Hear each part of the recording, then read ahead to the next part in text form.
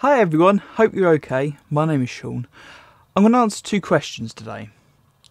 Should you buy the Oculus Quest 2 if you already have the Oculus Quest 1? And if you're going to get the Oculus Quest 2, should you get the 64 gig or the 256 gig version? Let's start with number one. I'm going to really TLDR it. I think the answer is no, to be honest. I personally don't think it's going to make much of a difference. You're still got the Oculus Quest, which is still running Android, so the best you're going to get out of it is Android quality games. So anything that could be stuck onto a phone is the maximum amount of visual fidelity you're going to get. So as far as that's concerned, if you're thinking you're going to get some sort of next-gen graphics because you got the new Snapdragon XR, the answer is no. So yeah, so I would kind of say no. But if your budget allows for it, sure, go for it. Why not? But you're still going to have to buy the strap because obviously it's going to be really uncomfortable with that cloth thing. You're not going to be able to wear it for, I suspect, more than 30 minutes without your head hurting. It's still going to be very front heavy, so you're going to need to do your custom mods with your battery pack at the back as well. So that's that. So I would say no, you're not really getting anything different here. The Oculus Quest 1 is still going to be supported for however long, and it's not going to die anytime soon. Also, as of yet, you don't need a Facebook account to use your Oculus Quest. If you buy your Oculus Quest 2, you're going to have that problem.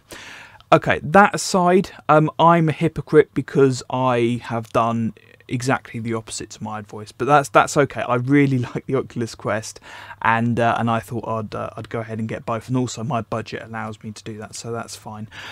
Also, number two, should you go for the 64 gig version of the Quest 2 or the 256 gig version? Now, for me, I like the standalone aspects of the Oculus Quest more than I do with the appeal of being able to plug it into a PC.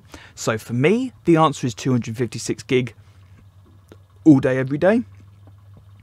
I think it was very steep with the Oculus Quest 1, where it was 64 gig or 128 gig, and you'd pay an extra £100 for that 128 gig storage. So for me, it seems like I'm getting a better deal when I'm getting 256 gigs. You also have to bear in mind that you cannot have a micro SD card slot inside of it. However, I am unsure if you can plug a USB-C memory stick into your Quest and do some funky file transfer backup thingies. Also, another thing to bear in mind with the 64 gig version is you can still back up your data as of now with SideQuest. So providing all is fine in SideQuest land, you're going to still be able to do that. But I understand that Oculus is now partnering with SideQuest, and they're going to make SideQuest a first-party app. So I suspect they're going to redact that feature when it comes out. I assume probably because it's violating some sort of Oculus terms and conditions, whatever. So the answer is, if you're using the Oculus Link and you've got a couple of games, Beat Saber, Pistol Whip, you can have, let's say, Sniper Elite VR, Population 1... Splinter Cell, then you'll be fine with the 64 gig version, and I'd recommend going for that and spending the £100 on the accessories. However, if you like to have all your data in one place, you don't like to delete anything, you're going to have a lot of a game library which is going to keep expanding. Go, and you're going to have a load of SideQuest games. Obviously Doom 3 is coming out, so that's probably going to be about 10 gigs, I suspect, just straight off the bat. I would go for the 256 gig version straight off the bat. And also, if you're like having movies on your VR headset, me personally, I'm not a fan of having movies on a VR headset, so that doesn't really appeal to me. But I would still go for the 256 gig version if you're going to do that. I think to me it's an absolute no-brainer. I wouldn't take the risk if you've already got an Oculus Quest and you realise that you have got about, let's say you're using 40 gigs out of your 64 gig, I would say that in itself is enough reason to justify the 256 gig model. If you've got under 20 gigs on your Quest, then I would say stick with the 64. But to me, I can appreciate the value that I'm getting with the 256 gig model.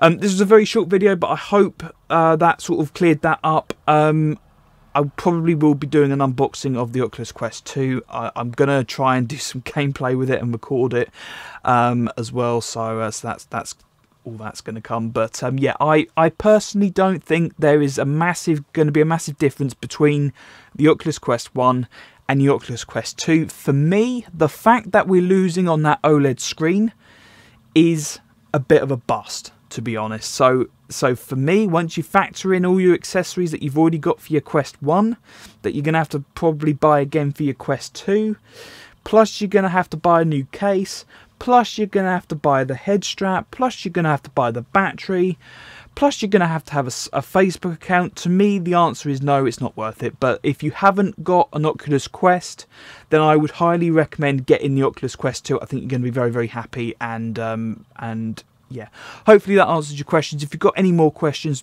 do leave it down in the comment section below, and I'll try and answer it. Obviously, I'm not an Oculus Quest expert. I only own the Oculus Quest 1.